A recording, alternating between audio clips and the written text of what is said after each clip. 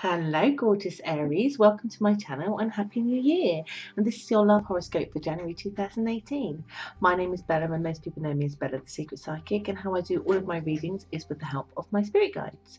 So it's them kind of really giving the overall things for you to be considering when it comes to your love life as we start the new year. So just before I crack on and in with the reading, if you'd like to know more about me and my services or get a private reading, please just look at the links just down below. All my readings start from as little as $4.99, and you can catch me on my Instago chat, or you can get a mini video or a live Skype reading with me too. And please do like, subscribe and share. So let's crack on, shall we? What it is that my guides want to let you know when it comes to your love life for January. Gosh, a new year. So my guides are saying this time last year, so January 2017, you guys were in a hard place. You had to make big decisions. It wasn't the funnest time to start your year. And you start this year reflecting on how far you've come.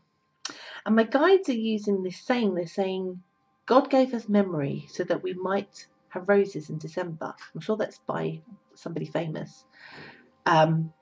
And what they mean by that is sometimes we need to have that reflection to know how far we've come and how things are different, but also so that we can remember how to plant roses. You know, if we never had the memory to kind of, sow seeds, we wouldn't even exist as human beings because we wouldn't know how to farm. And so there's an element of understanding that actually, despite this time last year being much more of a colder experience for you and you starting out of it feeling a bit like, you had a baptism of fire or something, that actually you come to a place where you can see how you could turn your whole world around, and so that you could bring roses. For some of you who are in the northern hemisphere watching this, that will be literal, like growing roses out of the cold, out of the snow. So there's a lot of you admiring your strength and seeing why you had that journey and how it's changed you in such a profound way, and how you're really grateful as you start 2018 not the same way. You're not starting it miserable. You're starting it bright-eyed. You're starting it understanding how much strength you have within you, that you've overcome so many things, and that you can grow roses, basically. That's a beautiful analogy, basically. So my guides are saying there, with that in mind, the one thing that you're being shown is that you want to do things this year in partnerships where you have complete and utter honesty in your heart and authenticity. That you want to be your truthful self with the highs and the lows, and you want to be with somebody who actually also represents the same for you. And so if you're in a committed relationship, which I feel like some of you will be, you will be having this real, I get here that you want this year to be special.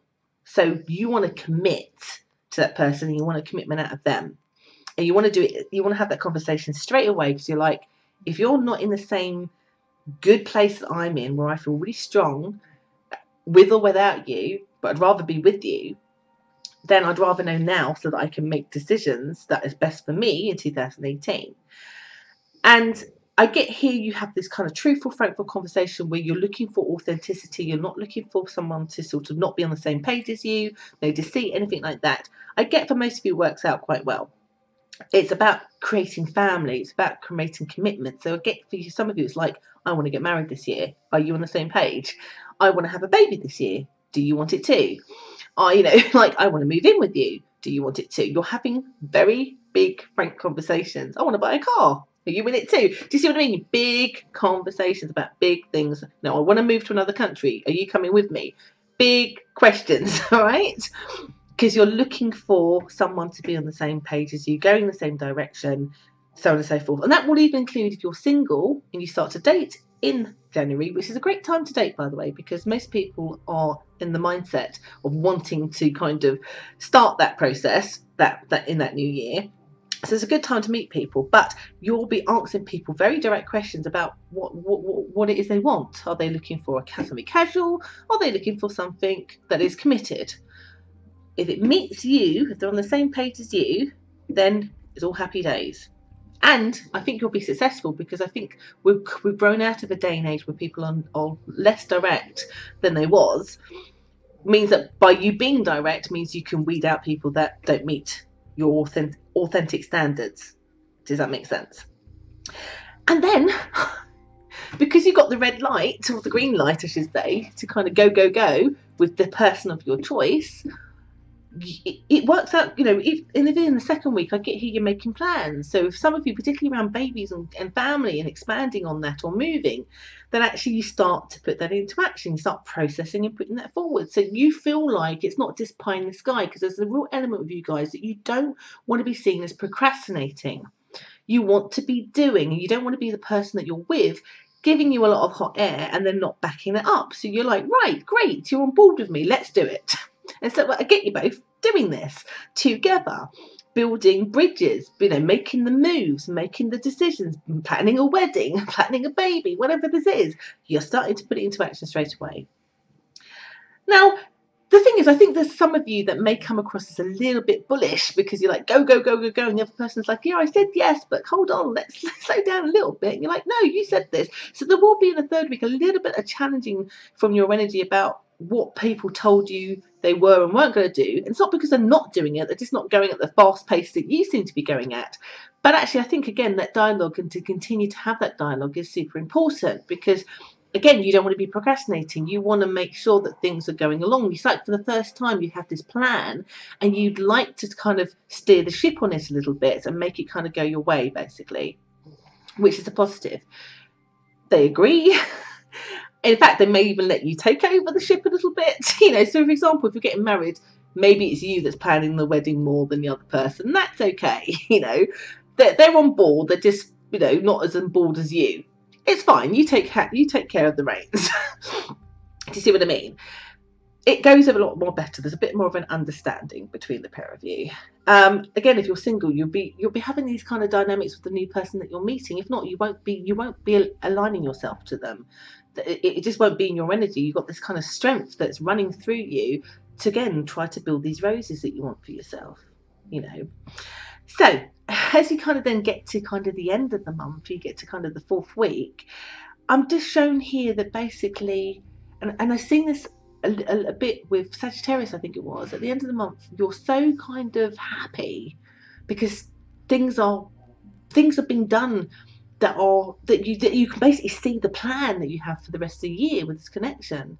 Like, it's all been sorted out a little bit. Now, obviously, plans don't always go 100%, but from your point of view, you feel a sense of certainty, basically, that you have some positive key things to look forward to in your year that are very representative of the relationship that you're in and the relationship that you want going forward, which you can't say better than that, really, can you? So it's a really good start, Aries, to your year in terms of you being a real driving force to your own happiness. Like, keep that. And I can't see any of you kind of failing from that, because the contrast and how you figure out how much strength you have, that fire that burns in all areas, how you kind of take it and run with it, because you don't want to be that weak person that somebody else put you in the beginning of this time last year. So the contrast is it's powerful, Aries, like super powerful. It's wonderful. So I do hope that that's helped to give you some insight and some guidance as you guide your own ships in January. I don't think you need that much help at all, if I'm being honest with you. You've got a lot of power in your energy in January. So please use it to support you in all the efforts that you're doing. Again, I do love to hear from all of you, so do like, do comment, do share, and do subscribe, and join me here again next month, where I give you an update on your love life when it comes to February. So take care, everybody. I've been better. Bye-bye.